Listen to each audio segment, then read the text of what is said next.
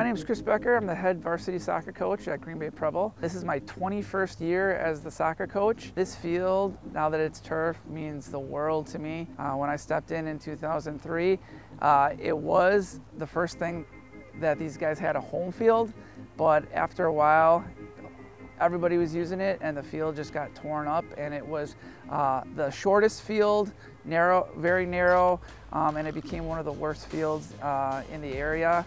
Many soccer coaches always talked about how they'd never want to play at Preble. I had non-conference teams that never wanted to come up to play at Preble, so we always had to travel. It just means the world that guys are excited, giving me thank yous and congratulations to getting a field. So I'm just really excited that more people are going to be enjoying this other than just Preble. A lot of other teams around the area and the state will enjoy this field. Thank you so much to the voters of Green Bay. We had our first practice on Tuesday, and these guys were a kid in a candy store. They were smiling. I even heard guys say that they wanted to sleep here that night because it just meant so much to them that they had such a good field. So thank you to the voters. This means a lot to the students and the players of Preble.